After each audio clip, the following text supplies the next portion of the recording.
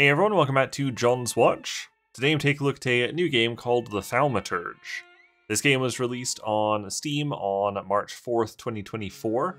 Its regular price is $44.99 Canadian, or regional equivalent, and it's developed by Fool's Theory and published by 11-Bit Studios.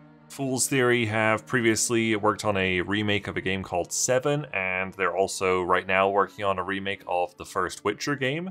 11-Bit Studios is just the publisher in this case, but they are also a developer because they developed the Frostpunk games. I assume the second one is also done by 11-Bit Studios. So interesting that they both develop and publish, although they're just publishing in the case of the Thaumaturge.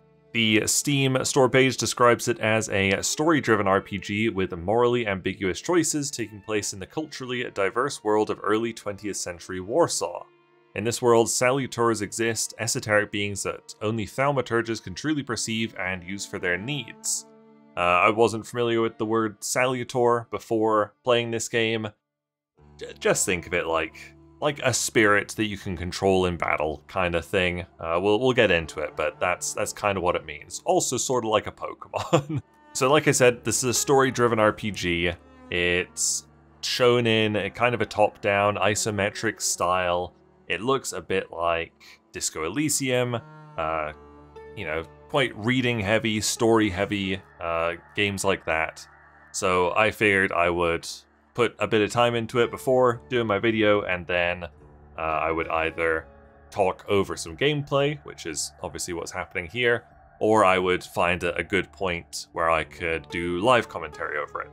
And so at the time of recording, I've played for 1.2 hours, 72 minutes. And I'm not going to be playing anymore.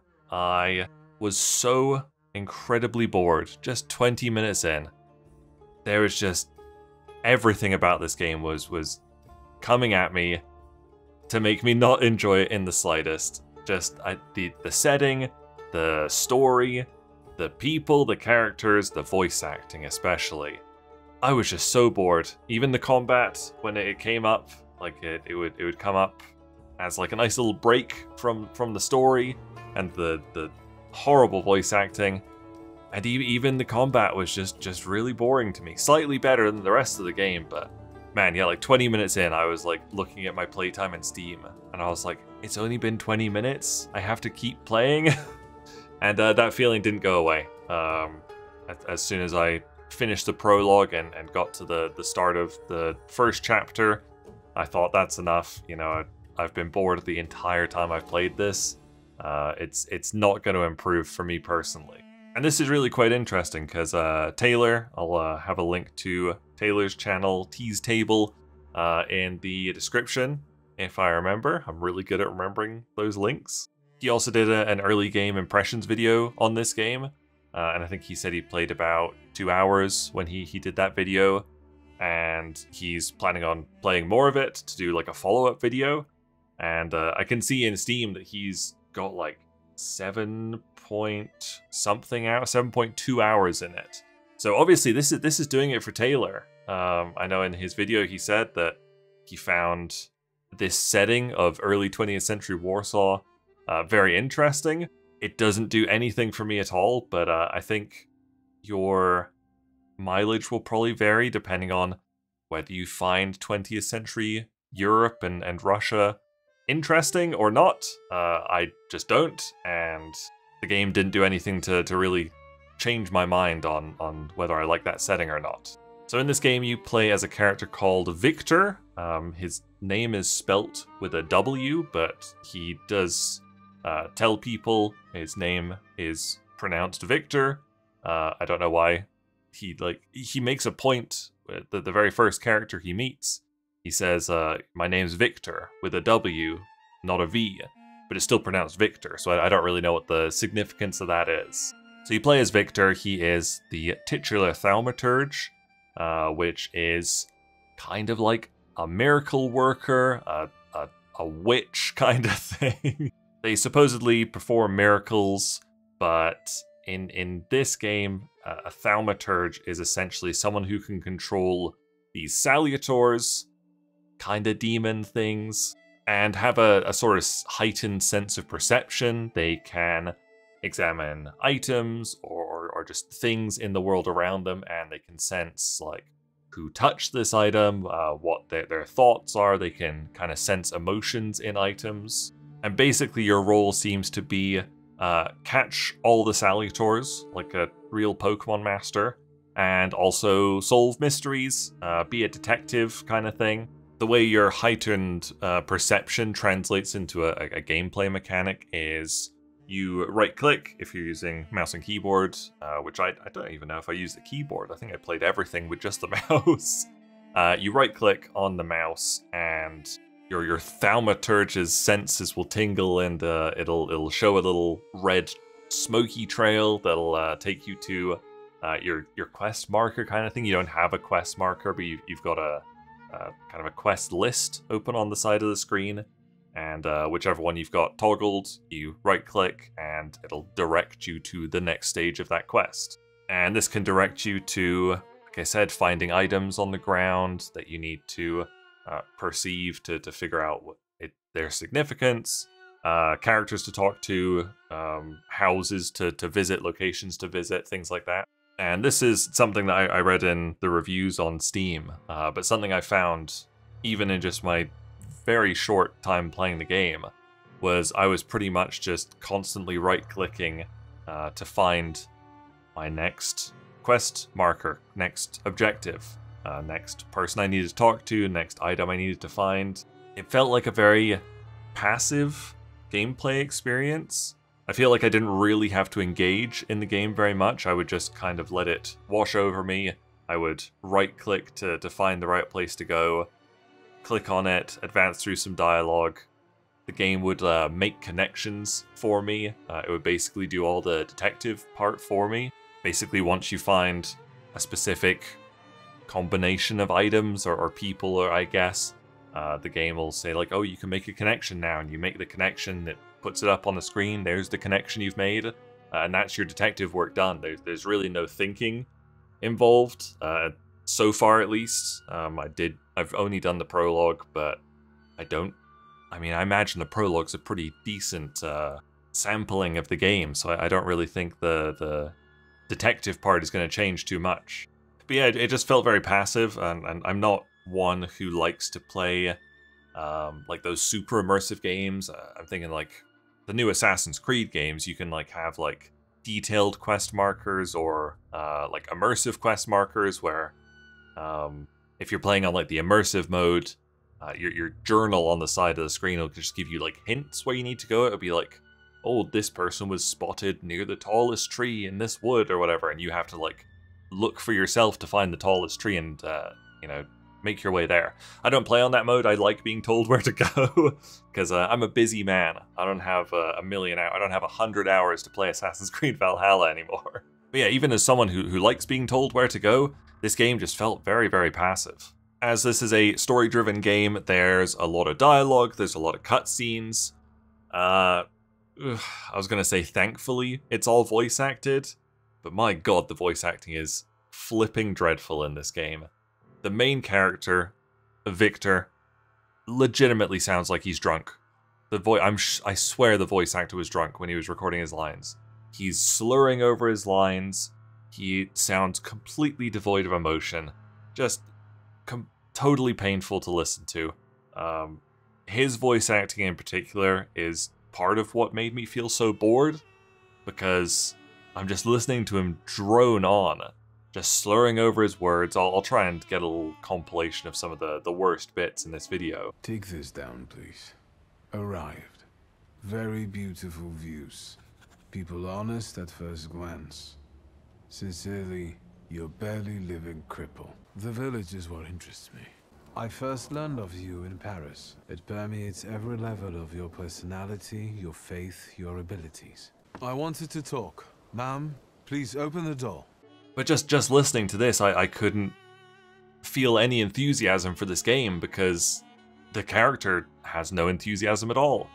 And all the voice acting is pretty much just as bad. There's some slightly better, like the voice acting for character Rasputin is fine. It's passable. It's not as bad as Wiktor, but some of the other ones just sound dreadful. The combat is turn-based, kind of traditional RPG kind of combat. I'll have the combat up on screen so you can see it. In his video, Taylor said it's or compared it a little bit to something like Persona or Shin Megami Tensei, where your character controls demons, monsters, whatever, and you can attack with them. And it's a pretty apt comparison, honestly. And as someone who loves Persona and likes Shin Megami Tensei, that really appealed to me, so I was quite interested in the combat. But the combat ended up being also quite boring. You'll be able to see it on screen right now. But basically, you choose Wiktor's actions, and you also choose whatever salutor you're controlling's actions. There's a little bit of strategy involved where if you drain all of your enemies' focus points, which is indicated by little yellow dots above their health, you can perform a critical attack. I don't remember what the actual attack's called, like a visceral attack or something, which you can only do when your opponents had their focus dropped. So there's a little bit of strategy in there. There's 3 difficulty options. There's like story difficulty, normal, and challenging, something like that. So you can tweak the combat to make it as difficult as you want, kind of thing. The combat's okay, like I said. Interestingly, there's no like potions or anything in the game, no items, no healing items. So basically your health actually resets to full at the start of every encounter, which is kind of nice. You know, it just means every fight is going to be as tough as that fight is. You're not going to be worn down by having to do multiple fights in a row or anything. Even just in the hour or so that I played, I found I wasn't doing much variety in the combat. For example, my salutor has an ability where he has this one attack where it'll do more damage the more health the enemy has left, so I always open with that attack because it's always going to do the most damage. Depending on the number of focus points my enemy had, I would either drain the focus points and then follow up with the critical attack, or I would just spam my fastest attack, because that usually worked out pretty well. I think I'm going to be in the minority here with not enjoying this game, because it's sitting at mostly positive reviews on Steam right now. 78% reviews are positive, and I think this is probably going to be like another Disco Elysium for me. I mean, that one I think has overwhelmingly positive reviews, and I absolutely despised that game and dropped it after just 2 hours or something. So it definitely gave me some Disco Elysium vibes, but I think I probably liked this more than Disco Elysium, and I didn't like this game. Technically, it's good. It's got a lot of good graphics options. It's got several upscalers, whatever, DLSS. It's got the Intel one, and it's got FSR. I did notice a pretty huge improvement from turning DLSS on. I usually try and start with it off, just because it gives you a bit of a cleaner image. So I started with it off, tweaked some settings, and I got it to just about 60 FPS, which is fine, but I was hoping to push it to around 100. So I just left my settings as they were and then turned DLSS on the balanced preset, and I was up to 100 FPS pretty much all the time, so very good implementation of DLSS. It's also got some very good accessibility options.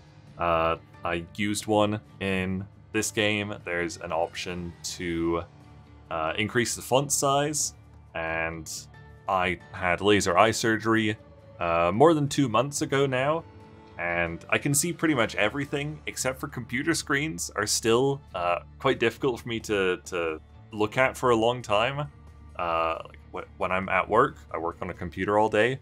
I bump all my windows. I go into the Windows settings, and in the accessibility settings, you can increase the scale of everything on your computer. So when I'm at work, I have the scale set to 125%, because just regular 100% is too small for me to read all day. But yeah, the Thaumaturge has an option to increase the scale and increase the font size, which was a godsend to me, so that is just a wonderful accessibility option that I was very grateful for. That's pretty much all I have to say on the game. Wasn't a fan of it, so not going to play any more of it. If you want a more in-depth look at the game, I would definitely recommend going to check out Taylor's channel. I'll definitely have a link to it in the description, or in the comments maybe, probably just in the description. Because I know he wants to do a follow-up on the game, and honestly, by the time my video's out, his follow-up might already be out, so go check out Taylor's channel, give him the old subscribe. I think he went more in-depth in his first impressions on the game than I have in mine. He played a little bit longer than I did, and he also had very different opinions on it than I did, so check out both his videos on the Thaumaturge, if there's only one. The second one's coming at some point. Thank you guys very much for watching. Make sure you leave a like and subscribe if you enjoyed this video, and I'll see you guys later. Bye!